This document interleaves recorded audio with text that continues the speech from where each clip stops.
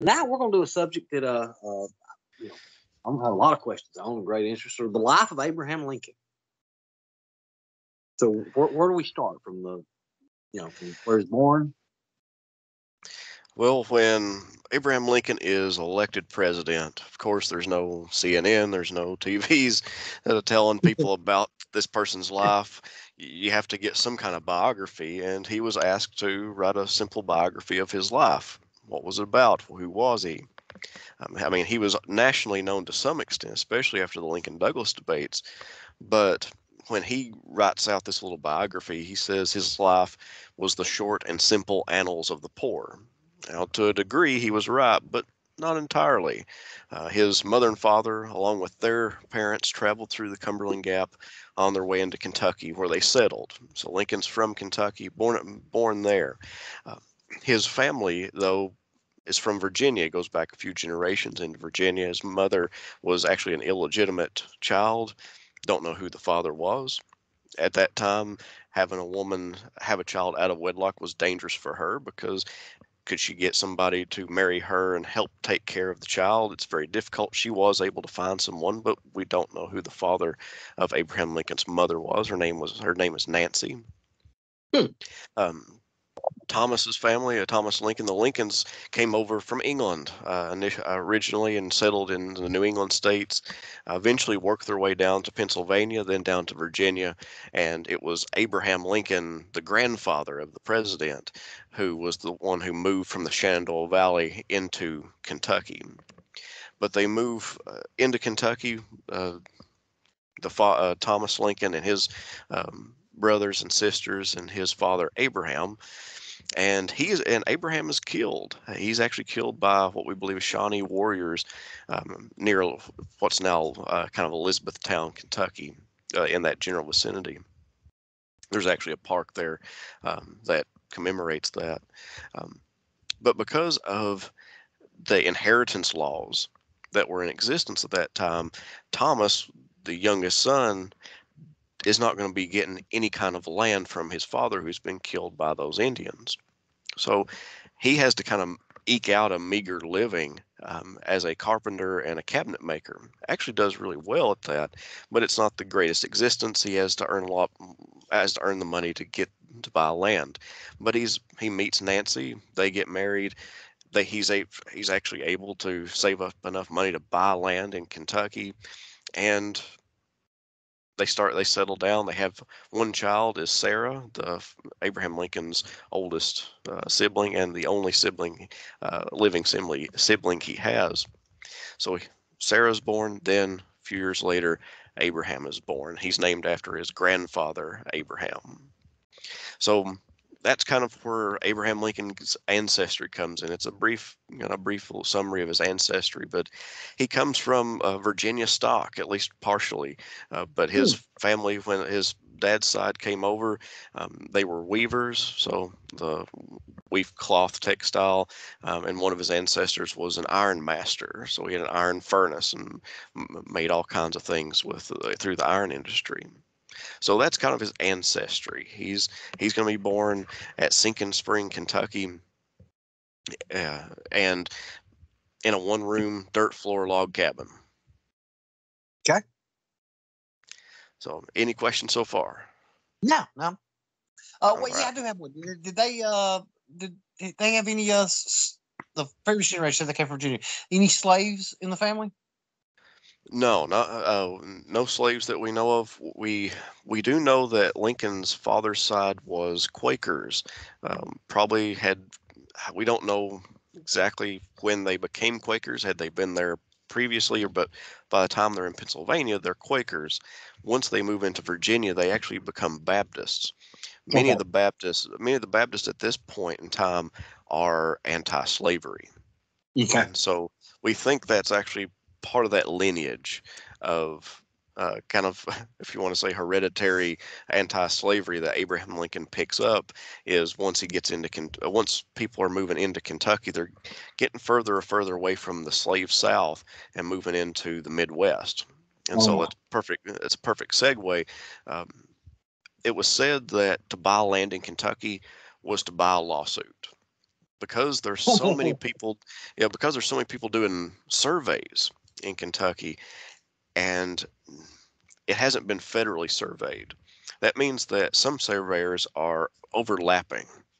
So you may buy some land and get it surveyed, but you didn't know that 2 years ago another surveyor has already came through and surveyed part of that land, and it belongs to somebody else. And so you can go to court. Now, if you go to court, that's going to cost a lot of money. You got to get a lawyer. It's much easier just giving up the land and leaving many times, especially for people who do not have the convenience of having enough money to go to court. And so that's one reason that Thomas Lincoln, Abraham Lincoln's father, and the family, Abraham and Sarah and his mother, moved to Indiana, is to get away from these lawsuits and these land surveys that's been improperly done. So they moved to Indiana, set up shop there on Pigeon Creek. At Pigeon Creek, they have a pretty decent life. However, it's not too long before Abraham Lincoln's mother gets milk sickness. Milk sickness comes from a cow when it eats white snake root. It'll eat white snake root. It grows along the tributaries of the Ohio River where they're located, and the cow's milk will start creating an alcohol. It's a poisonous alcohol called trimetol, and it produces diarrhea, vomiting, very bad intestinal pain, and many times leads to death. And so his mother will die from milk sickness while they're in Indiana. Huh. Abraham Lincoln's father will go to Elizabethtown, Kentucky, find another wife, and she's got children. She was the wife of a jailer in Elizabethtown, Kentucky. She's got a bunch of children with her, and she agrees to marry him, but he's got to pay off her debts. And so Thomas Lincoln saves up money, pays off her debts. She marries him. He moves her up to Indiana, and her name is Sarah Bush Johnston. She becomes Abraham Lincoln's stepmother. Okay. And so now Lincoln's got not only his sister Sarah, he's got a cousin that's moved in with him, Dennis Hanks, and he's got all these kind of extra brothers and sisters from Sarah Bush Johnston's first marriage. So he's got a big family now. Lincoln never has a good relationship with his father. His father, one way we can kind of trace back Abraham Lincoln's anti-slavery mentality is we can trace it back to his father. Apparently his father didn't like slavery either, but his father was also keen on kind of hiring out Abraham Lincoln to his neighbors. If neighbors needed work to be done, he would hire Abraham Lincoln out to them, and because of the laws, Thomas would get to keep all the money and Abraham Lincoln wouldn't. So part of Abraham Lincoln's mentality towards slavery, some historians have suggested, because Thomas Lincoln hired him out to work or to neighbors to work, and Thomas would keep the money for the most part, that Lincoln got the mentality that what you work for, you should be given. You should be entitled to the fruit of your labor. That sticks with him through his entire life, and probably is one of the foundations of his anti-slavery stance. But one of the biggest impacts that Lincoln goes through, or biggest events that Lincoln goes through where he encounters slavery, we suspect that he might have saw slavery in Kentucky, but because it's still fairly unpopulated at that point, would he have seen it a lot? Probably not. The first time we know he sees slavery and sees the horrors of it is when he is actually hired to be on a flatboat trip to New Orleans. So these farmers and store owners would get a flatboat. That's pretty much what it sounds like. It's a flat boat. You have a little bitty shelter on it, and it's just packed full of goods. You sail it down the Ohio River, down the Mississippi to New Orleans, sell the goods, and then sell the boat, and then walk back home. That was the process. Well, Abraham Lincoln does this. He sails all the way down to New Orleans, and that's one of the biggest slave markets in the country. When he gets there, he sees the slave markets. He sees the humans being chained together, the horrible living conditions that they're in. And it's at that moment that Lincoln firmly becomes anti-slavery, and he carries that image with him the rest of his life, knowing that humans should not be treated this way. And so we trace it back to that flatboat trip. So I don't want to get too far ahead of myself here, but anti-slavery. But how anti-slavery was he? Because I mean, I've seen him say other things that maybe he wasn't as anti-slavery as what he put off. Comments. I mean, I'm sorry. Go ahead. No, we can jump a little ways up, because I think I know what you're referring to. He says, well, once he becomes president, spoiler alert, he does become president. He says that if I can, let me see if I can get the exact quote, but if I can save the Union without freeing the slaves, I will.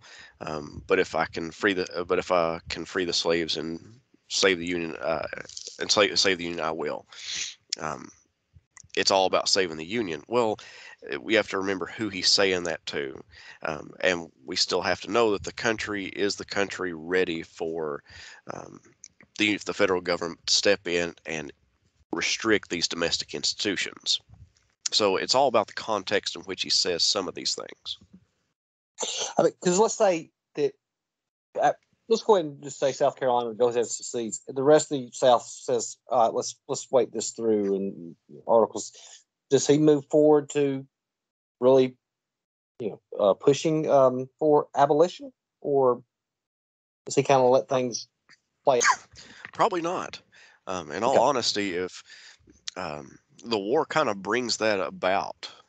Lincoln is anti-slavery, but he's also a very strict constitutionalist. He knows that the Constitution protects the institution of slavery. He knows he has no ability to change that. Mm-hmm. He knows if it's going to change, it's got to come through Congress. It's got to be done internally, and so we see that throughout his lifetime. He's very legally minded when it comes to slavery. He doesn't like it, but he does know it's protected. And so, if the war does not give him the opportunity to end it, then he's probably not going to be doing it. He does not have that right. Okay, let me ask you another question that I've brought up to people.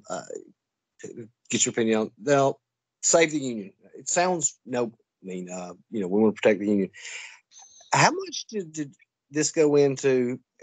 And maybe it does play out with when you think about both sides. That he wanted to save the Union, but how much else does it play into that? Some of it may have been ego that, hey, you lost this election. Now I'm the president. You're not going to do whatever the hell you want to do.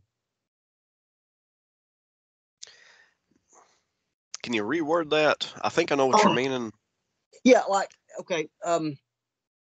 being, he said we're out to save the Union, which sounds noble on the whole. But how much did this come down to that? Just because the South, they lost this election and withdrew, then Lincoln decides to, enforce. Was he really out to save the Union, or was it really out to impose his will as president? Okay. Eric Foner probably is. Yeah, that makes more sense. Eric Foner, he's a wonderful historian and probably one of the best Lincoln scholars out there. Might not be Eric Foner. Alan Gelzo. I think it's Alan Gelzo. Another Lincoln scholar who believes that his entire intention was to end slavery with his presidency. Okay. Some historians take that route. That's kind of a fringe idea, I do believe. Most historians have the consensus that Abraham Lincoln is not going to be doing that. It's the war that provides that opportunity. It's to save the Union. It evolves into something different, but initially, that is his entire intention. He's president of the United States, and he intends to be the president of all of the United States. So you think that kind of goes hand in hand, that he is the president, I'm going to save the Union, and you're not going to leave just because you lost, just because you want to. I mean, because I've asked this to people, what if Breckinridge had won and the Northeast would have seceded? You think Breckinridge would have said, no, you're not leaving? That I couldn't say. I really don't know if Breckinridge would have what Breckinridge would have done. Lincoln said that the secession itself was an attack on popular government, and we Okay. see this same exact rhetoric in the Gettysburg Address. Just because you do not like the president does not give you the right to leave. We Okay. have we have a process that in 4 years you can vote this person out. So you got 4 years to convince everybody that this person's no good.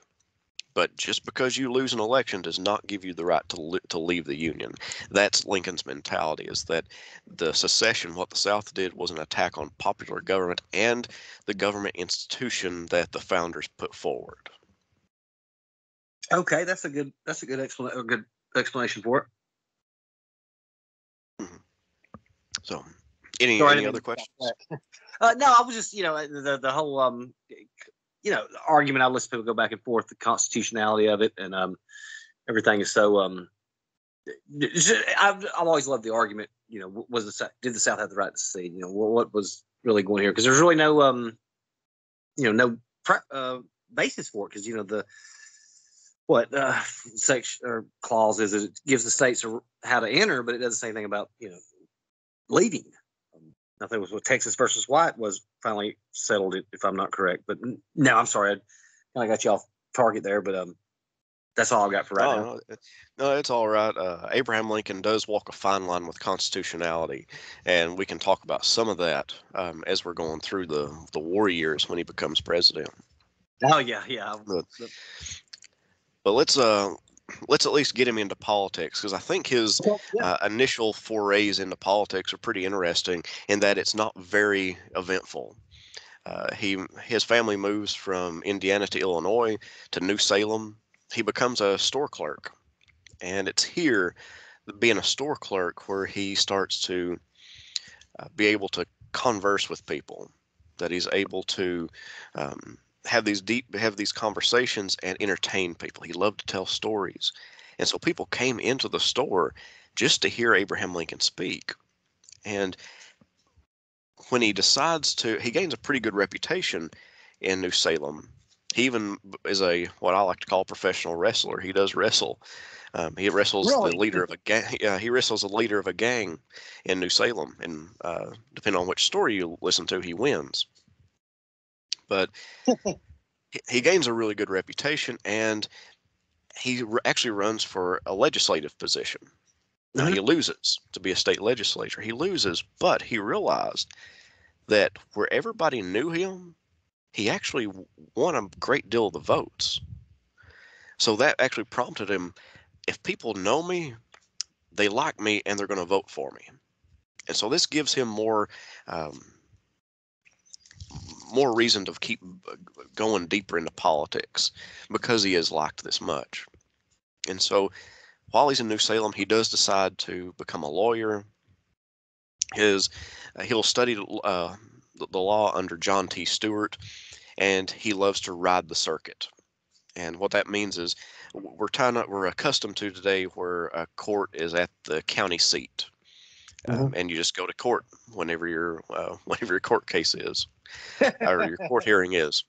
Well, back then, the judge and ever so many lawyers would actually travel around to each town, set up shop in some kind of public building for a couple weeks, and then hear all the cases for that town, and then move to the next one and just do that. And that's called riding the circuit. And so Abraham Lincoln loved doing this. That was some of his most fun times. There's a lot of camaraderie because all the lawyers know one another, all the judges know one another, and you're basically debating friends to some extent. And he does a really good job of being a lawyer. But he's still wanting to get into politics.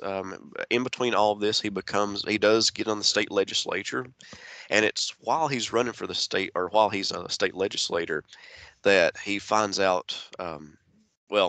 He runs on the Whig ticket. He's always been a Whig.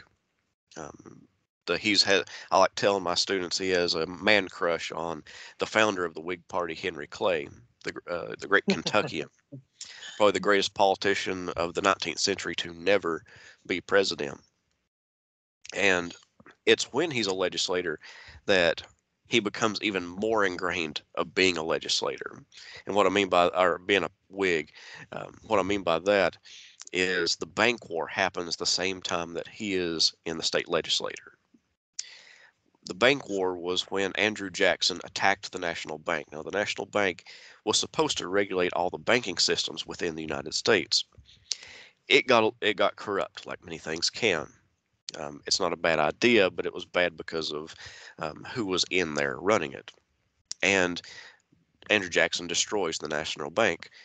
Well, that's where all the money for Abraham Lincoln's state legislative funding for internal improvements was coming from, was from getting loans from the National Bank to help the state of Illinois. That falls through because of the bank war, and this makes him not like the Democrats, and specifically Andrew Jackson. So he firmly becomes a Whig, and he's never going to cross that line. Okay. But so he becomes he is in the legislature for a little while. He is a circuit lawyer. He eventually runs for Congress, and he serves 1 year in Congress, or 1 term in Congress. Not much. He doesn't do too much in Congress. The Mexican-American War is actually taking place while he's in Congress. He's part of the Spot Resolution. So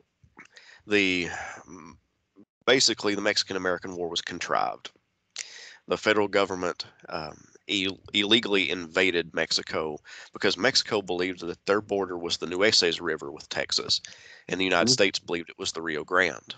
So when President Polk sent the troops over the Nueces River, technically they have invaded from the point of view of the Mexican government. It's also said that American blood was shed on American soil because Mexican troops came over the border. Lincoln and some of these other politicians are the ones that deliver the Spot Resolution, saying, show me the spot where American blood was shed to show that this was a just war. Oh, wow. Even Ulysses S. Grant will say this was an unjust war, and he fought in it. But it was Abraham Lincoln that was trying to defend, defend Mexico, but defend the try to show how unjust this war actually was with Mexico. Seems like America's had a history of those. Say that again. Seems like we've had a history of those types of things with American people or American government. No comment. So his time in Congress, like I said, was 1 term as a congressman, and the Mexican-American War kind of surrounded that. He did a few small things, but nothing very large. So far, he's just been a state legislator, and he's been a congressman for 1 term. Pretty lackluster. He comes out of Congress. He actually goes into a depression. He is prone to depression. It's called melancholy back then. We think he was a manic depressant, depending on from when historians kind of go through his letters and try to understand him better. He may have been a manic depressant. And when he comes out of Congress, he's left that camaraderie that he had so enjoyed. It was very, what you want to say, kind of a manly atmosphere around Washington, D.C. You lived with these men that you went to Congress with. You ate dinner with them. You ate breakfast, lunch, and dinner with them. You went to Congress and you voted with them, and then you went and did the whole thing over again. So it was very good camaraderie in Congress. You knew everybody there. Hey, and so, let me go ahead. I'm sorry. Sure. Let me get this 900-pound grill out of the room because you brought this up a few times. But you said the last thing about man. What's the truth to the rumors of Lincoln's sexuality? I have no earthly idea of. There's been some historians that have speculated, I guess is the best way to say it, that and it comes from him having to share rooms with lawyers and judges while he's riding the circuit court. Everybody did that. Mm-hmm. When you go to a town and you usually didn't have what's called a hotel. you would have a tavern. And a tavern worked as a few different things. A tavern was not just a place you got to drink alcohol, it was also a restaurant. It was a community center for people to meet at. It was sometimes a makeshift store, and it was kind of a hotel. Now, the hotel part of it was simply there might be one or two rooms where 20 people sleep in this one room. Wow. And so, yeah, that's where some of those rumors came from. And Okay. I say that that's what everybody did. If you traveled at all, you were going to be in a tavern at some point in your life, sleeping in the same room with a couple dozen people sometimes. So Right. that's where it comes from. I don't think there's enough evidence to speculate either way. So hopefully Yeah, that there's no, answers. yeah. I mean, there's there's no Buchanan King letters. I don't know if you ever read any of those, but I know what you're I talking have about. I've not. heard of. Oh, really? Yeah, I don't think I've heard of what you was referring to. James Buchanan and William Rufus King. Oh, okay. Yes. Sorry, I was. Yeah. You just said Buchanan King, and I was. Oh, sorry. I should have made a sorry, hyphenate there, put them in there. But yeah, that's what I've always thought. There was just really nothing overwhelming on that. But sorry, I didn't mean to take you off course there. But No, that's why I'm here. Once he comes back from Congress, though, like I said, he goes into a depression because that camaraderie's gone. He does find solace in riding the circuit again. But then he comes into his own and becomes a corporate lawyer. Um, he is he is the corporate lawyer for railroads in the state of Illinois, and he becomes state and regionally famous for being a lawyer. Representing big clients. One of his biggest court cases, and I'll just mention this one just because it's probably one of the more famous ones that he's ahead of, it's the Illinois Central Railroad versus the County of McLean. Railroads, when they move through an area, become the biggest landowners in counties and in states. They just own so much land because they have to run tracks on their own land. These counties and states will say, all right, you don't have to pay taxes because you own so much land and you're bringing so much revenue into the state. That's the mentality. We still see that today with companies and states doing things like that. Well, the county of McLean is not making much money, and here is the largest landowner in the county not paying any taxes, and so they sue for the tax money they should have gotten against the Illinois Central Railroad. Abraham Lincoln defends the Illinois Central Railroad and wins the case for them. Lincoln actually faces his two previous law partners, John T. Stewart and John Logan.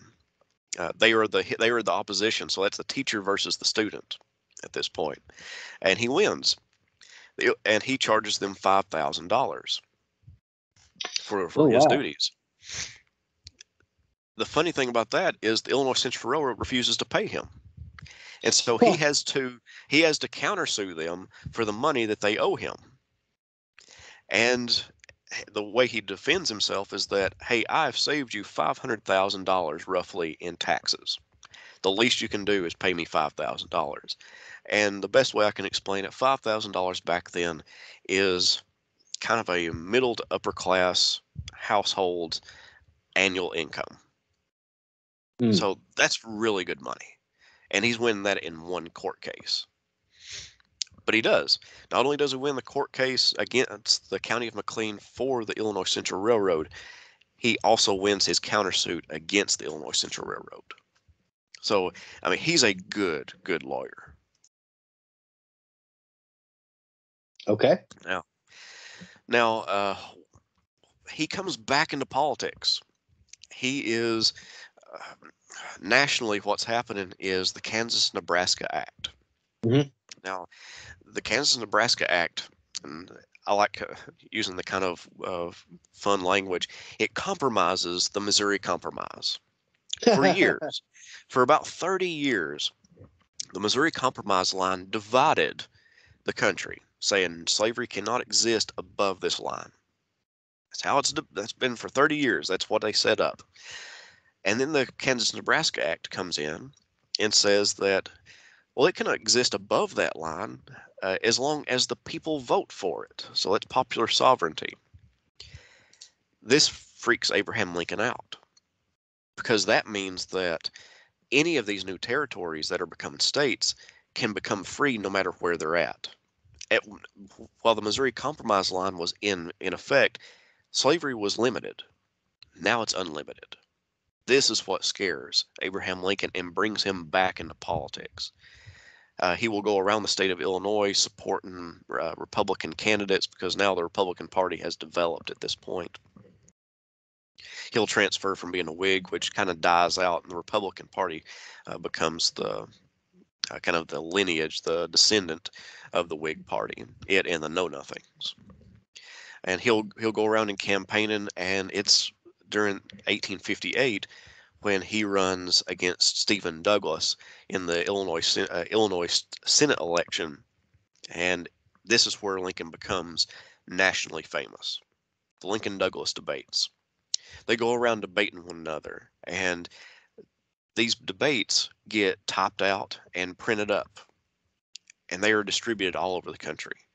People hear about Abraham Lincoln and Stephen Douglas, and they understand Lincoln's a very direct and easily understood person. And when people read these pamphlets, they understand his platform, they understand where he's coming from, and he gains national attention. He loses that election, but he gains national fame because of it. Now, let me ask you a question about these debates for Sure. another. We've heard how famous they were, and it was unscripted, and just nobody interrupting. But was it like that, or was it like Douglas was going around campaigning and Lincoln just kept showing up where he was and talking until Douglas was kind of forced to debate him? That's exactly what happens. He Okay. basically follows him around. Okay. And when Douglas has a big crowd, and before they disperse, Lincoln jumps up on stage and delivers his. That is to get him to debate Douglas. Once Douglas gets tired of that happening, then he will accept a debate with Abraham Lincoln. Okay, and there was 7 of those? Yes, I believe 7. Yeah. Okay. Yeah. So he gets national fame, and another address that people don't hear about a whole lot. Many of his speeches are quoted, but one that not many people know about, at least not just the general Civil War enthusiast, is the Cooper Union Address. Now, the Cooper Union Address, he gets invited to make a speech at Cooper Union in the state of New York. When he delivers that address, he gets newspaper backing. We see this today when presidents are nominated. Certain newspapers come out in favor of a president. It's been going along for quite a long time. The election of 1860 is no different. When Lincoln delivers his Cooper Union address, he gets newspaper backers saying, "Hey, we need to get this person as a candidate for the presidency." Now, again, he's held a state legislative position, and he's a one-term congressman. That's it. That's all the political offices he's held. But that is enough. The Lincoln-Douglas debates and the Cooper Union address was enough that when the Republican National Convention meet, they start throwing names into the hat. 2 of the big names is William Seward and Salmon Chase. Both of them big Republicans.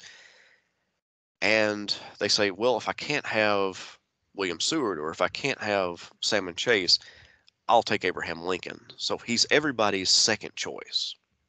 But and one question. That's how he becomes president, or that's how he gets the nomination. I mean, but what about this story right here? Because I was watching this program on race. I think it was Race for the White House on CNN.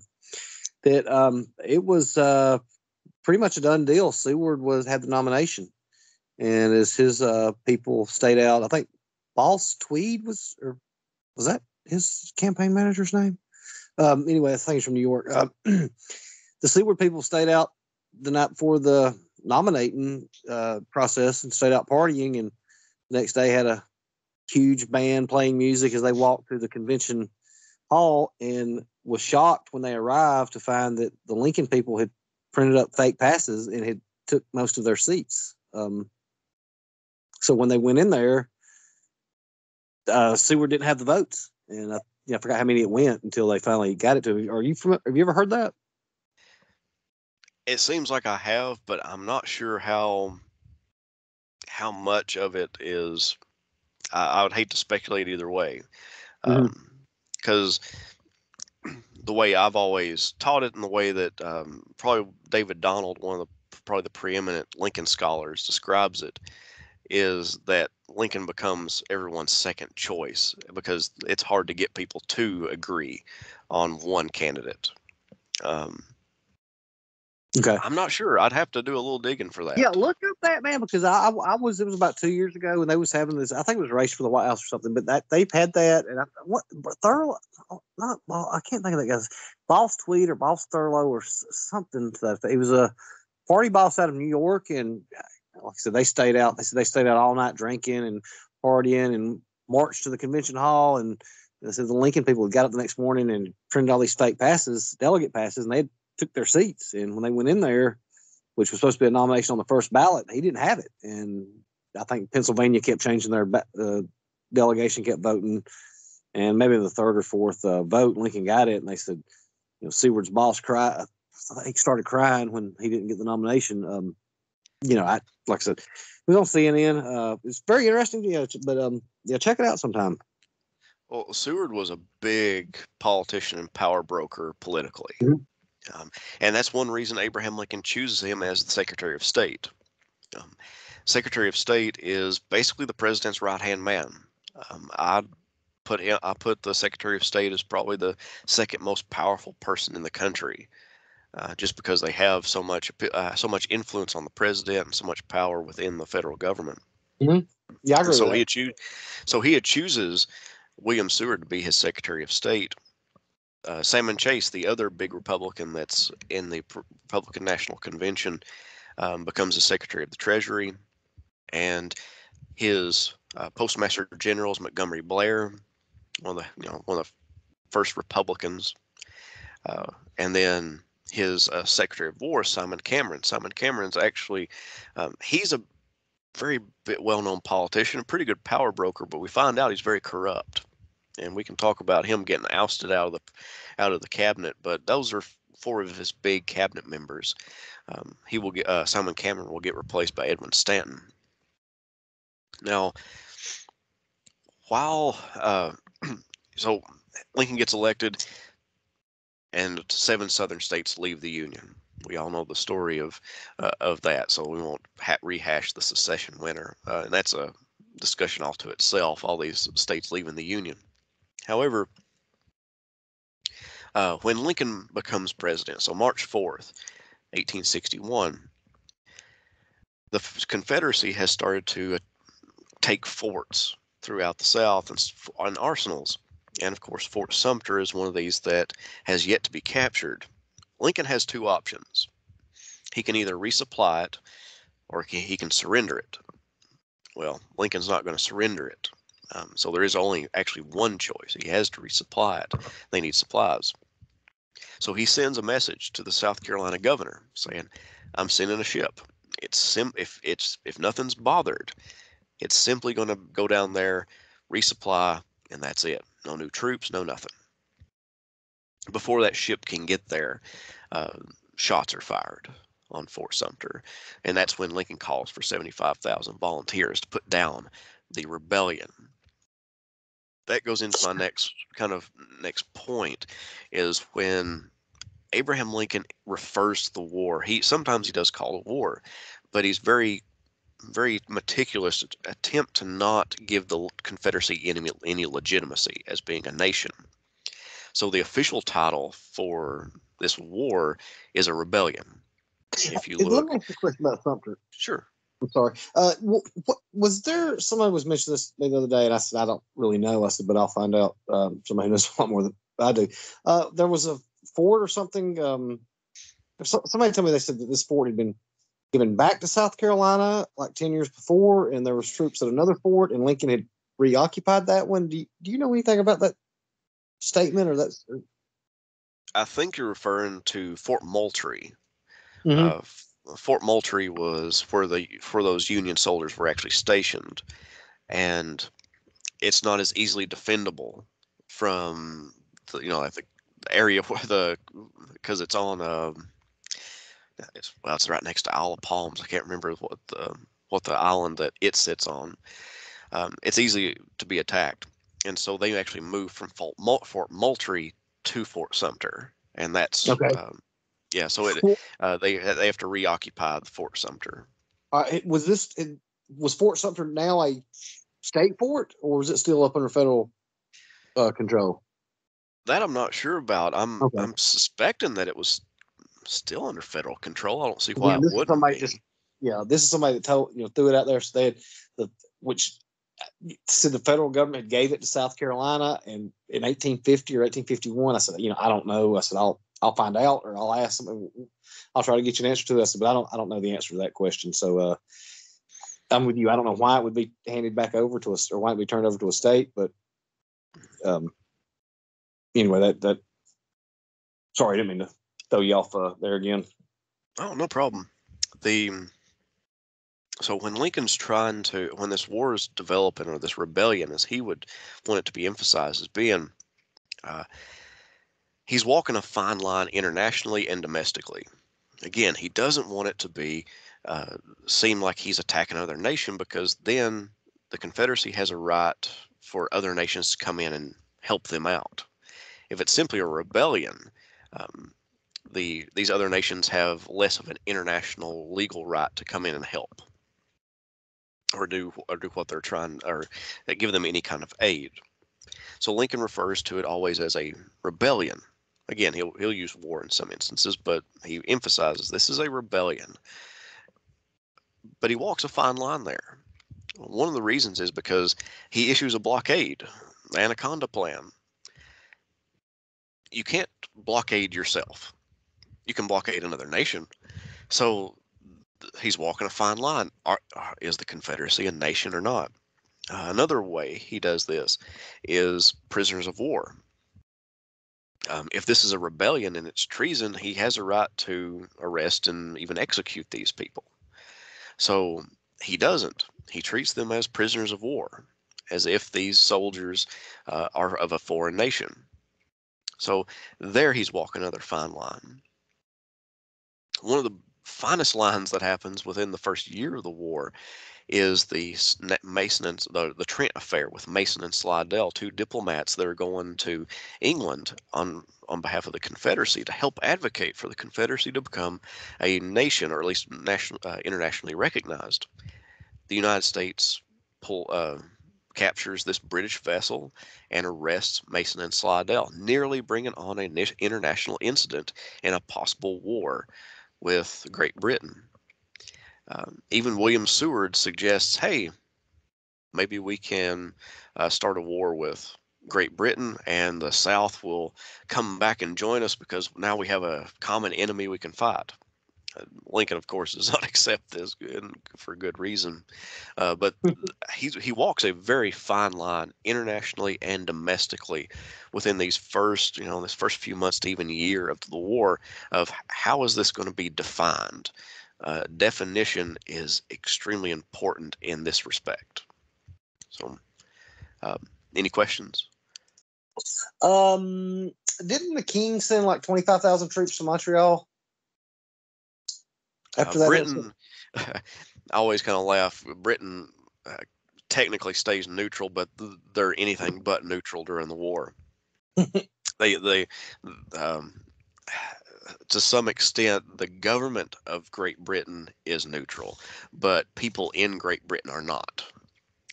They're supplying the Confederacy and the Union with weapons, particularly the Enfield rifle, which the Enfield rifle was developed to fight the Russians in the Crimean War, and they are sending thousands of those to the Confederacy and the Union both. They're making ships for the Confederacy. So even though the Britain is supposed to be neutral, and to an extent the government is, the people of Great Britain are not. Well, why So are the they people do. of Great Britain supportive of the Confederacy? Because they're against slavery. Is it money to be made, or A lot of it's anti-Yankee? money. Okay. A lot of it, honestly, a lot of it is money. War profiteers are ages old. You'll never get Mhm. past them. War Okay. profiteers are always going to be in existence, and yeah. So part of it is, hey, let's make some money. Part of it is because the South has cotton, and Britain needs cotton for their textile industry. Right. But they do go into India to try to actually make cotton sustainable there, and Egypt. And so by the time the Civil War ends, Britain does have a nice little influx of cotton from Egypt and India, although it's not as good quality cotton as the South has. Didn't Lincoln have some kind of quote there after that, one war at a time or something to that effect? Yes, it's one war at a time, I do believe. Okay. So, so when Lincoln calls for 75,000 volunteers, this scares the Upper South, so that's Virginia, North Carolina, Tennessee, and Arkansas, and they join the Confederacy. Now there's 11 states. And so Abraham Lincoln is in a unique situation because Washington, D.C. is surrounded by slave states, Right. Virginia and Maryland. And so we talked about this a little bit earlier, but his constitutionality is put in question at this point because Union troops are trying to get to Washington, D.C., and Maryland citizens are sabotaging the roads, throwing rocks or even worse things at Union troops trying to get to Washington, D.C. And so he suspends the writ of habeas corpus. I'm always amazed that my students do not know what the suspension of the writ of habeas corpus does, but this prevents Really? this prevents you. The writ of habeas corpus prevents you from being arrested for no reason. You have to have a Mhm. reason to be arrested. You can't be jailed for no reason. Well, Lincoln suspends this writ. Um, Only Congress can suspend the writ of habeas corpus, but Right. Lincoln does it as president. Now, Congress will uphold that decision once Congress comes into session, but they're not in session at the moment that he does this. So he does run into some constitutionally illegal stuff, and especially in this early stages of the war. He fights constitutionality the entire war, and again, that's probably another entire discussion. There are many books written on that, but it is pretty much every president we've ever had has agreed that when a war is when a war is going on, the president has more powers than he would have than if there wasn't a war. Um, we can look at Thomas Jefferson says this. We can look at Andrew Jackson saying that Abraham Lincoln. Any president that has been involved in a war of some kind has expanded the presidential powers. And that's what kind of gets Lincoln off the hook in many people's eyes. Although legally, the Supreme Court actually does fight back against a lot of this. What makes it legal in a lot of people's eyes is simply the presidential war powers. At Mississippi State, I took an entire class on presidential war powers, and we spent a great deal of time on President Abraham Lincoln. And again, he did some stuff that technically is illegal. He cannot suspend the writ of habeas corpus as president, but because a war because the nation is at risk, the president gets invested with more powers than if a war was not going on. Mm-hmm. Okay. So this is the setup. The Civil War is now erupting, and I love the early stages of the war with Abraham Lincoln because we see that there's a Confederate army within the summer of 1861. There is a Confederate army within 30 miles of Washington, D.C. What do you do? I mean, this is, as president, the country is literally breaking apart and falling apart, and there is an enemy army that's 30 miles away from you. What do you do? He sends in the troops, Irvin McDowell, to put down this, and they lose. The first Battle of Bull Run is a Union defeat. This is, and because of the two capitals the Confederacy and the Union's capital are in the East, everybody's focus is on the Eastern theater. We see that part of it is kind of the lost cause literature directs people more towards the Eastern theater. But people in their own time see the Eastern theater as more important. And so this is very destructive to Abraham Lincoln and the war effort when he keeps seeing these losses and nothing's happening in the East. And so for the first Battle Bull Run is a very demoralizing aspect of Lincoln's life. He's having to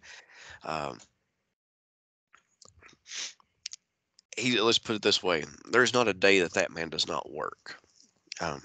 Every day has been accounted for in Abraham Lincoln's life, and he's always doing something, whether it's diplomatically with Congress and the Senate, or something, handling situations, because this is a full-time job for the president during the Civil War.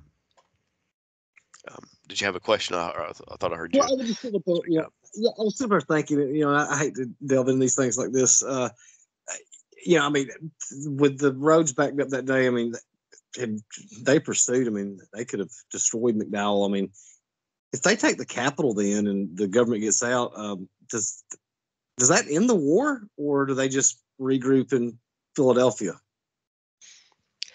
I had this conversation with another Lincoln scholar. I had him at Lincoln Memorial University. His name is Charles Hubbard, probably one of the best professors I've ever had in my life. And if I remember correctly, what he said was Abraham Lincoln is never going to give up. If he can get out of Washington, D.C., this war is going to continue on. He is that hard of a worker. He also believes intently and wholeheartedly in the preservation of the Union. That this is the main goal. He is going to become president of all of the United States. And so, if he gets captured, that's a different story. We don't. I'm not sure how it would go. What the United States would do. If the whole government gets captured, or even if somebody, I don't know what would happen. But if just the capital was captured and a few politicians, Lincoln is still going to prosecute this war. It's not going to end just because of that. Okay. It's Abraham Lincoln's got that mentality. He's got a lot of ambition, and that's one reason that Mary Todd was attracted to him, was because of his ambition. We didn't even talk about his married life. I guess now would be a pretty good time to talk about it. You got another question about the presidential race. Did you know? Because I was looking at this, the guy told me this, and I forgot to bring it up earlier when you saw Lincoln being locked. And the first time it doesn't really surprise me because Douglas was on the ticket, but you realize that he lost Illinois in 1860, and that he lost his home county twice. And in 1864, he only carried his city by 6 votes. The election of 1860 is a unique election, because when you look at the presidential map, the election map, you would not know that Stephen Douglas was second in the popular vote. Right. Stephen Douglas, people like Stephen Douglas.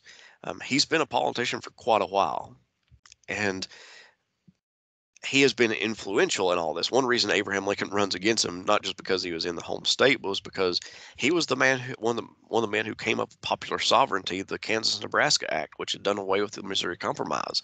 This was kind of personal to Abraham Lincoln. They were even in the state legislature together, and it was Abraham Lincoln's wife Mary who had eyes for Stephen Douglas initially. She said that she said that she was going to marry the president of the United States. And at the time, Stephen Douglas was the rising politician. He was on his way. And so Mary did want to marry Stephen Douglas, but he kind of brushed her off, and Abraham Lincoln got her. But she loved his ambition was one reason that she liked Abraham Lincoln. Abraham Lincoln was ambitious, and Mary Todd was a very political woman, which was unique for the time period. You don't I see didn't know that women about her. that are yeah, you didn't see women that were that politically um, Like an 1860 no. Hillary Clinton. I mean, she was extremely well. She knew what politics was going on. She and she could discuss politics, and she was a good conversationalist. Abraham Lincoln was very awkward around women, as most Ah, of us can probably understand. He wasn't very good at talking to women, but when he talked to Mary, he could talk to her about politics, which he knew a lot about. And plus, if he did kind of get lost in a conversation, Mary could come in and pick up the pieces and start the okay. conversation at any location. So they were a pretty good match. However, they did not have the best of relationship once they got married. Before they got married, they actually broke off their engagement at one point. And so and at one instance, Mary was supposed to have slapped Abraham Lincoln across the face with a piece of stove wood. Another instance was a neighbor watched out the back window and saw that um, Abraham Lincoln busts out the back door of his house, and Mary Todd is chasing after him with a butcher's knife. And I've heard that. once Lincoln sees that someone's watching, he kind of, since he's a lot bigger than her and longer arms, he just grabs her by the arm and kind of walks her back into the house. Come on along, dear. Um, it's a it's not a great relationship. You And Abraham Lincoln and Mary's not easy to get along with, but it's not entirely her fault. She had, from what we understand, she had really bad allergies. And if anyone knows that what allergies are, it can be a miserable situation for you. And so she is irritable a lot, but she's in great pain for a lot of her life know, because of these bad allergies and things. And so what Lincoln does is, his way of dealing with his wife is he ignores her, which is not the right thing to do, no. of course. So, but this is what makes their relationship very, at some points it can be seen as very good, and at some points it can be a complete nightmare. Um, and, and Sorry. they lose two sons. Yeah, that's And right. I forgot about the this kids. is distressing about both of them. Yeah, Before I forgot about that. They lose Eddie when he's 4 years old, and that's their first child that they lose. He was their second child, but the first one that they lose. And so she is she's under a lot of stress, and so is Abraham Lincoln. But again, Lincoln's way of dealing with it is Mary is just ignore her. Hopefully, it'll go away. Hey, let me mention something before I forget. You were talking about that election a while ago. I found something that was interesting when I was watching that race for the White House. What was it? That Douglas spent a lot of time campaigning in the South, trying to take votes from Breckinridge, which I found was interesting that he was allocating that kind of resources there. I figured it would be focusing on the North. And then one of the neat things that the hotel is still actually open. I sent a commercial on it not too long ago. It's one of the oldest in the South. There's a hotel in Mobile that Douglas spent the night of the election watching returns from. I just, it's probably useless trivia there, but why he was spending that night in Mobile, Alabama, is just I guess an interesting tidbit to the race. I don't know why he would have been there, but just a fun fact. Sorry, I didn't mean to catch you off there. I just wanted to bring that up before I forgot it. Oh no, Stephen Douglas worked his tail off trying to get elected and trying to keep the country together. Could he have kept it together? Possibly. Even though the Democratic Party split, the the South did trust him to a certain degree, and you can, like I said, he gets the second most popular votes, even though only wins 1.5 states. He wins Missouri and half of New Jersey. Um, People did like him. People trusted him to be kind of fair. Why did the South split the Democratic Party again? I mean, because he was not going to abolish slavery. No, they have their first convention. The Democratic Party does, and they just cannot agree. Okay.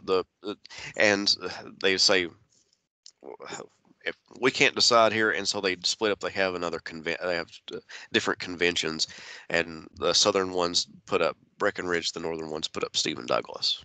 And so Okay. they have a couple of conventions, and because the first one just ends in no one can decide. And Okay. Breckinridge is a safe bet for the Deep South.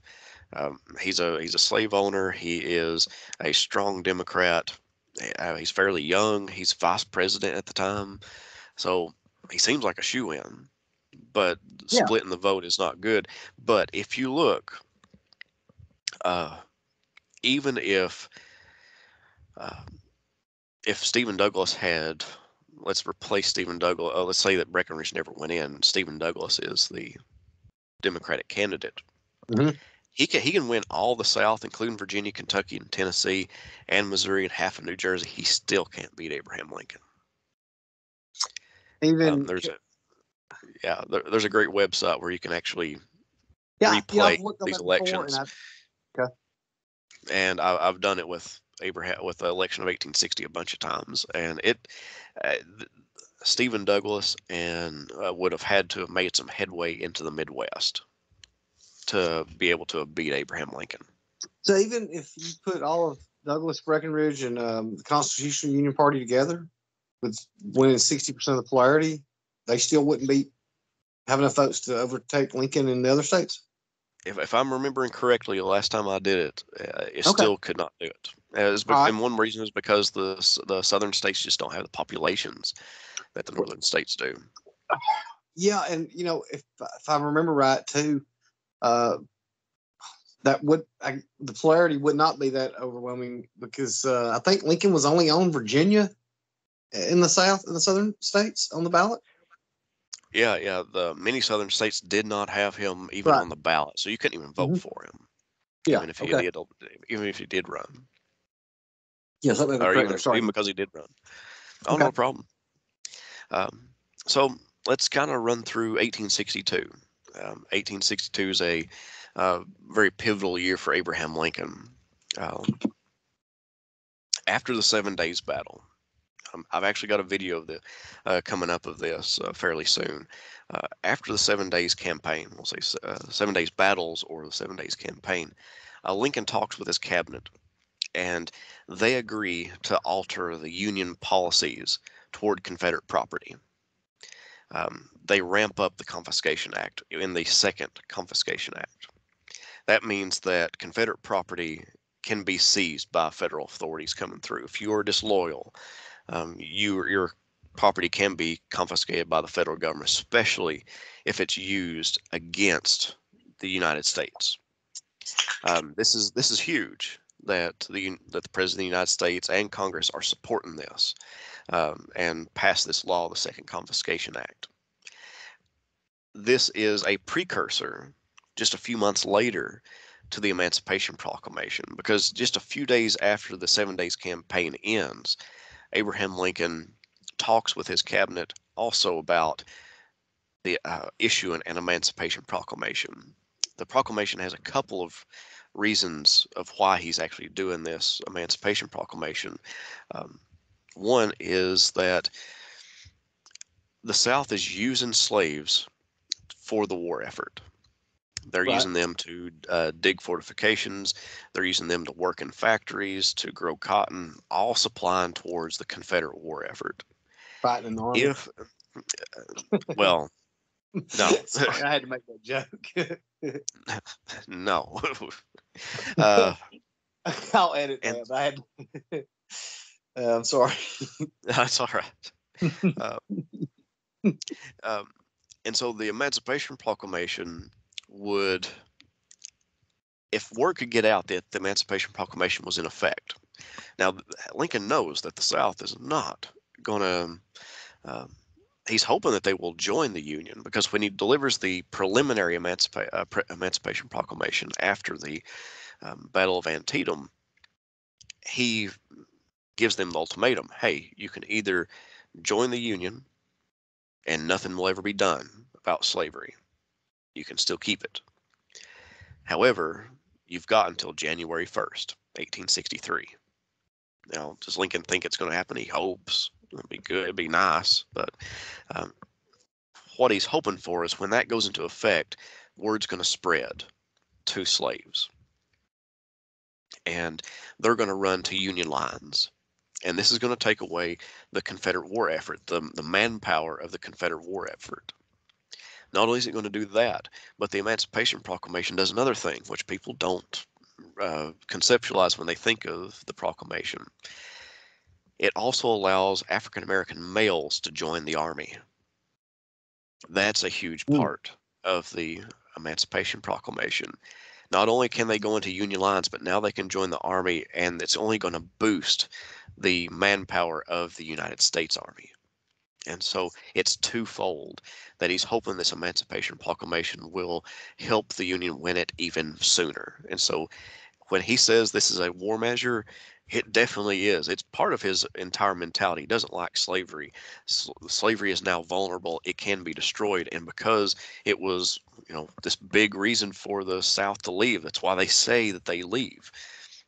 South Carolina says we are leaving the Union because you are threatening the domestic institutions we have. That's and slavery, thus slavery. So it's going to happen again. The Civil War is going to happen again if slavery is not dealt with. That issue is not dealt with, and so that's his intention with the Emancipation Proclamation. He didn't like it. It wasn't his intention to do away with it. He knew he had. He knew he didn't have any leg to stand on constitutionally to do it. However, when a war is on, the presidential war powers expand. That's why we talked about this earlier. It's why I made sure I talked about it earlier. When the president is during wartime, the powers expand. Thus, he is able to legally issue that proclamation. Okay. Now, once the Emancipation Proclamation, or at least the preliminary one, is done in September, in December, we know the Battle of Fredericksburg takes place.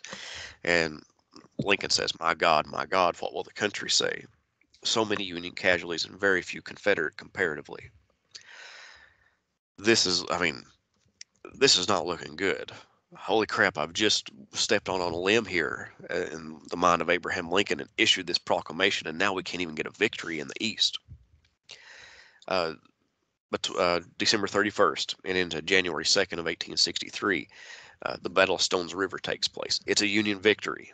Lincoln loves this. This builds up Lincoln's morale that this is the first Union victory since the Emancipation Proclamation. Of course, no Southern state has came back into the Union by January 1st, but now Lincoln has that edge on the Confederacy. Now slaves can run into Union lines, and now we can arm them, and we can use them for this war effort. So Stones River takes place, first Union victory since the preliminary Emancipation Proclamation and since the Emancipation Proclamation went into effect. Lincoln is grasping for commanders in the East. He's had Burnside. He replaces Burnside with Hooker. Hooker gets replaced after Chancellorsville, where the Union lose another horrible battle, one of Lee's greatest victories at Chancellorsville. He finally puts in George Meade, and by the time Gettysburg rolls around, I always tell people I never liked people saying that Gettysburg was a turning point. I believe that 1863 was a turning point. I think that's a better way of putting it. Gettysburg, yes, it stops Lee's invasion, but it doesn't destroy that army. It just simply gives, because not only are the people in the United States focused on the Eastern Theater, internationally, people are concentrating on the Eastern Theater. So we get, when Great Britain and France are looking at the war, when Gettysburg is a victory, that's actually better diplomatically for the country than it is for the actual country. I like putting it, kind of describing it like that. Okay. When they talk about Gettysburg and the turning point and the casualties, Lee suffered, 23,000 casualties. But that didn't, tremendous loss. But, those casualties didn't prevent them from waging war for 2 more years, Exactly. it didn't And so, stop off as warfare. Sorry, go ahead. no, I completely agree. But the next day is Vicksburg, Mhm. an extremely great strategic victory for the nation itself. It cuts off. Now the Mississippi River is completely dominated by the Union. Once we get into, then we get Chickamauga in September. The Union, even though they lose Chickamauga, they have gained Chattanooga. Chattanooga is this railroad hub that everybody focuses on. The South does, at least, because it connects the Eastern and Western Confederacies by the East Tennessee Virginia Railroad that runs from Knoxville, Tennessee to Richmond, Virginia. When it's taken, that's the big nail in the coffin. Here you've got Gettysburg, you've got Vicksburg, but I have always been of the um, mentality that Chattanooga, when it was captured by Union forces in late August, early September of 1863, that was the nail in the coffin. That was the turning point, because the Confederacy is not able to regain that railroad hub, and that is probably one of Lincoln's greatest victories. Is even though it's a defeat at Chickamauga, it's a victory strategically for the Union capturing Chattanooga. Um, I didn't know if you had any thoughts on that or not. Being a Well, yeah, I was, that as far as that, what the Tullahomey campaign or how they refer to that. I mean, that gets overlooked. That's probably more important, I mean, in my eyes, than Vicksburg and Gettysburg. I completely agree. The Tullahoma campaign and going into Chattanooga, when you look at the resources that are depriving the Confederacy, that's the turning point. And Yeah. and I'll broaden it. I'll even relent some. It's the entire year of 1863 that is a turning point. But I don't think you can say Gettysburg is a turning point. I have an easier time believing that Vicksburg is a turning point as opposed to Gettysburg. Okay. But either way, I'm off on my tangent there. But when That's fine. when Vicksburg is taken, that's a pivotal moment in Abraham Lincoln's mentality towards Grant. Lincoln will say, "Grant is my man, and I am his." He At that point, Lincoln knows that there is one man that has won him victories uh, constantly, and that's Ulysses S. Grant. And so Vicksburg, as another part of its turning point mentality, another aspect of that turning point is that it solidifies Grant as Lincoln's commander, and that's what facilitates Lincoln to bring him to the east and to make him commander of all Union forces. But in 1864, with Grant in command, well, in the east, he's command all over, but when he's commanding the Eastern Army, and Sherman is commanding in the west, going towards Atlanta, it's some extremely bloody campaigns. Lincoln's grieved at this. He hates that all this bloodshed is having to happen, but I think he understands that Grant has to do what he has to do. Grant's a wonderful strategist. I don't know. He gets a horrible reputation mostly because of lost cause literature that portrayed him as a butcher.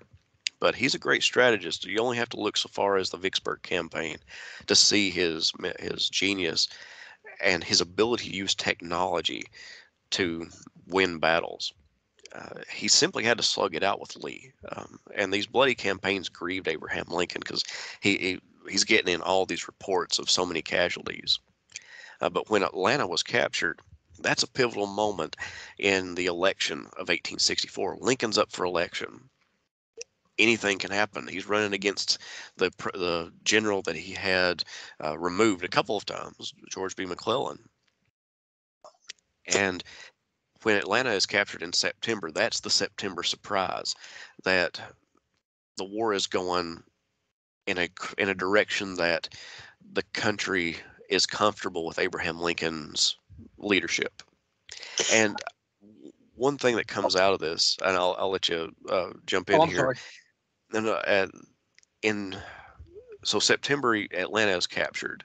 In November, when the election actually takes place, soldiers are able to vote for the first time in the field. most Union states, I think there's one, maybe two, that do not allow soldiers to vote in the field. They actually have to vote in person. Mhm. When those votes get calculated, it's an overwhelming majority for Abraham Lincoln. That says something to Abraham Lincoln, that the troops respect his decisions. This may be a very bloody campaign for Richmond and for Atlanta, but guess what? They trust Abraham Lincoln, and that's another pivotal moment in Abraham Lincoln's life. Yeah, that says a lot right there. I mean, because especially how beloved McClellan supposedly was by his troops. But talking about that, capturing Atlanta in September and changing the race, and this is before Gallup and polls and stuff like that. And the perception, sometimes perception is reality, and sometimes it's not. I mean, was Lincoln ever really in doubt of losing this race, or was it just a myth that's been perpetuated that he was behind in the polls and he needed to come back, and if it hadn't been for Atlanta, he would have lost to McClellan, and that would have changed the war? Because when you dig deeper into the Democratic platform, McClellan never said he was going to stop the war. He just said he was going to prosecute it better. And I pointed out to people about this. If Lincoln does lose, then he doesn't leave office till 04 March 1865. At that point, it would have been like the Allies making peace with Nazi Germany. I mean, I think Little Mac would have taken the oath of office in full military uniform and been on the first train to Petersburg. I do believe, I think the way you describe the question, I think me and you think the same way about the situation. Okay. That I'm not convinced that Abraham Lincoln would have lost the election in 1864 if he hadn't got Atlanta. I'm not convinced that he would have lost it because of that. Simply because we just don't have enough evidence to support that. Could that be the case? Right. Absolutely, but we don't have enough evidence to support that decision. People make those claims, and to some extent, I touch on it. I just touched on it here, that Atlanta captured. It was influential, no doubt. However, I'm not convinced that it was the turning point in the election that some people give it credit for. Right. Yeah. Now, as far as I'm sorry, the rest of that, what do you think if he does leave? You think Little Mac's going to end it, or he's going to be out there? I'm thinking he may even take the oath of office at Petersburg. Yeah, he can end it. I mean, he's but he first absolutely off, can't. Even if he wanted to, I mean, this guy's a military man. He sees the writing on the wall. I mean, and his ego such he wants that victory. Mm-hmm. Oh yeah, yeah. And wouldn't it be wonderful for him to have ended the Civil War? Yes. I think he's enough of a narcissist to believe that, and of course, and go for that. Absolutely. Mm-hmm. Okay, sorry, I didn't kind of got off point there again with you, but no, those are fun tangents. I like those. Yeah, I do too. And so, once we get into 1865, of course, Lincoln's not long for this world, but he is able to help get the 13th Amendment passed, and he wants the Southern states to come back into the Union. They're going to have to accept all the anti-slavery laws that's been passed during the Civil War. That's the price of admission back into the Union. You have to obey all these laws that we have set in place. So and because they'd have no political power otherwise, that's going to make them more likely to actually join the Union, rejoin the Union. One thing the last thing I kind of want to talk about here that I have written down is the Freedmen's Bureau. Mm-hmm. Lincoln creates this during the wartime in order to help this transition.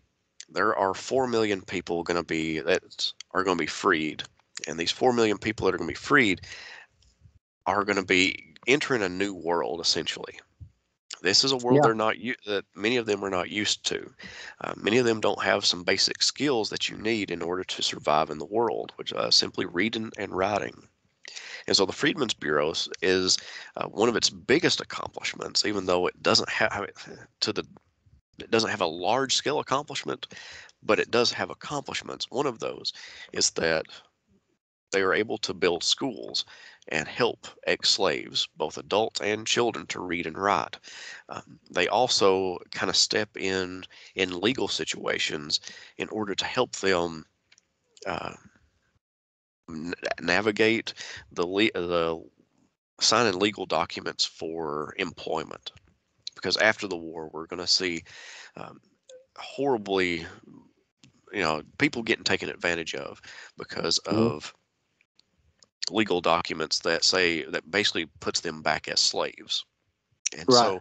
so this Freedmen's Bureau is designed to try to help mitigate any of that, try to stop any of the coercion or anything that would harm the now freed person.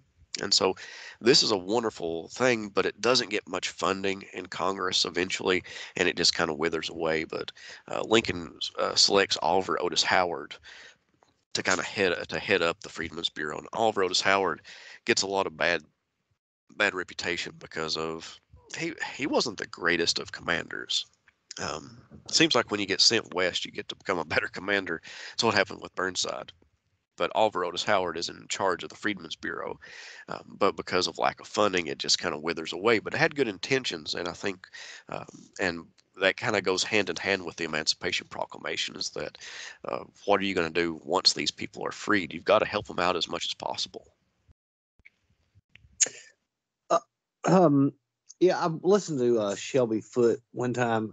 He was talking about how, the great slavery was one of the biggest sins on the United States, and then he said how they handled the after the war afterwards with slaves. Was the second because they basically just left these people out there. If Lincoln doesn't get killed, I mean, is he able to bridge this gap, so to speak, and create better harmony, or is it still going to be the same? Yes, I do think that if Abraham Lincoln would have survived the transition for both ex-slaves and for the South to rejoin the Union would have been a lot more smoother.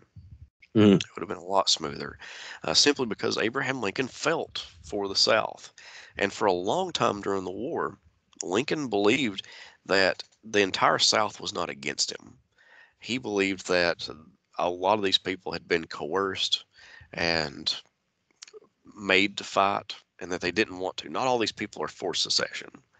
To a certain degree, he was right. There's lots of anti-secession and lots of anti-Southerners in the South during the war.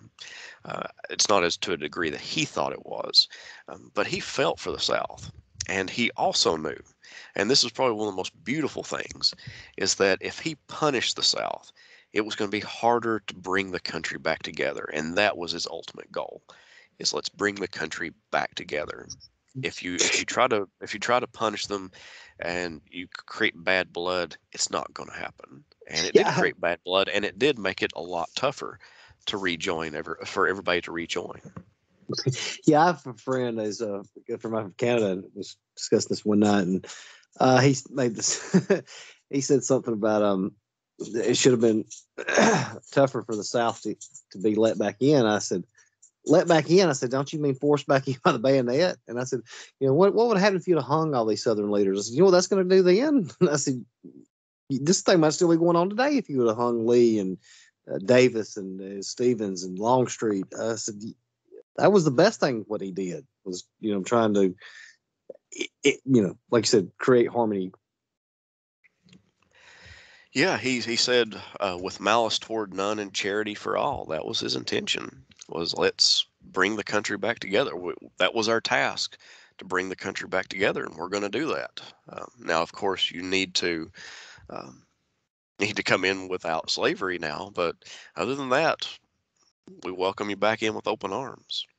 And so I think that's probably the most beautiful part of Abraham Lincoln and his mentality towards the Civil War itself was, um, we're going to fight it very, very stubbornly. But once the war is over, it's over. No more violence. I mean, Davis would have never been jailed for 2 years if Lincoln had not been killed. I would love to have known what he would have done. I think I have no way to back this up, but I think that Abraham Lincoln would have had a conference with him, would have talked with him. Um, Maybe not initially, but sometime in later. And wouldn't that have been a wonderful conversation to have sat in on?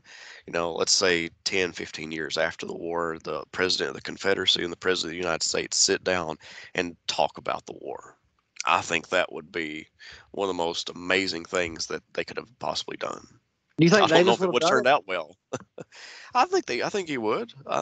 Lincoln Davis was a longtime politician. People knew him all over. He was a senator. He was the Secretary of War. He had done a little bit of everything in politics, and he's enough of a diplomat. I think he would have. I might be wrong, but I I mean, think he yeah, would that have. would have been. I mean, yeah, that would have been something I'd love to sit on. I mean, like I used that pictures for my moderator team of Lee and Johnston sitting there, and I was like, I'd love to have sat in on that conversation. Oh gosh, yes. Just hearing these war stories are that's one thing I love to do is simply listen to old soldiers talk about war reminiscences, and it doesn't have to be even the actual war part. Them talking about daily life as a soldier is fascinating to me. That's one thing I love to do is just go to archives and read through journals and see what they're doing. And those small, simple stories are sometimes the most beautiful. There's one soldier that I read. I was going through his journal and I was reading every single day what he was doing. And he would fish in the Cumberland River, just not too far from my house here. He fished in the Cumberland River, and he was stationed at Cumberland Gap. And every night, every evening, he would go out and pick blackberries. He'd make himself kind of a little blackberry cobbler every night, and just the sweetest stories. And he got sick at one point. Started writing in his journal how horribly sick he was, and they said, I think I'm getting better. And then the next page is someone else's writing saying so and so passed away on this date. I'm sending Oh, this to the family. And it just breaks your heart because you have followed this person from, I think he was from northern Kentucky. He was a Union soldier. You followed him all the way to Cumberland Gap, hundreds of miles from his home, and you think you're his friend almost because you've gotten so invested in his life, and it's just that's that's the part of the war I love to show people, and hopefully on my channel I do that because I do a lot of military stuff, but I also do a lot of just regular yeah, I do like army that life stuff. You know. because yeah, I've got a thing where it's called Warrior Wednesday or whatever, and I try to challenge people who post like, I know all the, or well, love all the stories with Grant and Sherman and Lee and Jackson and Long and those guys. But we hear all that. I said, go find me something about a corporal or a sergeant or lieutenant. Tell me their story. Tell me what this guy's thinking. And, We and that's hear the good exactly guys. what sorry to interrupt you, but No, this you're is fine. what you just described is what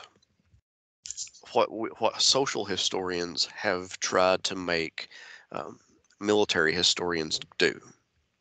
Um, Hmm. for the longest time, military historians took a very top-down approach, where you hear about the generals, you hear about the commanders, and you don't hear much about the lower rungs of the army. That changed in about the 90s, early 2000s with scholars and particularly social historians. They said we need to understand Army life. We need to understand not just these generals and what their mentality was, because these armies are made up of individuals that have individual experiences, Right. and they are unique to that regiment or that company. And you can actually find out neat stories about the war and explain parts of the war better by talking about an individual soldier or individual company rather than you can talk about a whole army sometimes. Yeah. It takes that level of detail, and I love that you brought that up. And I tell them, go find me if you want to an officer, that's fine. Go find me an after action report from a company commander. Let me know what this guy's right up here in the in the thick of it. Go tell me what he's saying. Yeah, absolutely. I have those all over my channel of especially Pickett's Charge. If you listen to just the regular private or company officer or a colonel talking about the Pickett's charge, that changed your entire mentality about the Yeah. attack. Oh, totally. I mean, so if people look on there on Wednesday, yeah, I mean, you'll find all kind of stuff that I'll go in there and I'll look and find out, okay, this guy's from, had stuff on there. Follow this guy was, I think he was a lieutenant here from Alabama, there's all this, long story about it. I was like, that's the stuff I want to hear about. And I'm glad they've, I think it's, other people have enjoyed it too. I mean, I know I enjoy reading it, but I guess some people are still always going to be focused on the big guys, but, so I think that's more, at least it's very interesting to me. It makes it more personal, I guess, if that makes sense. It does. And it makes it more real to you because you can identify with them, with those Right. regular soldiers. It's hard to identify with a general on a battlefield. Yeah.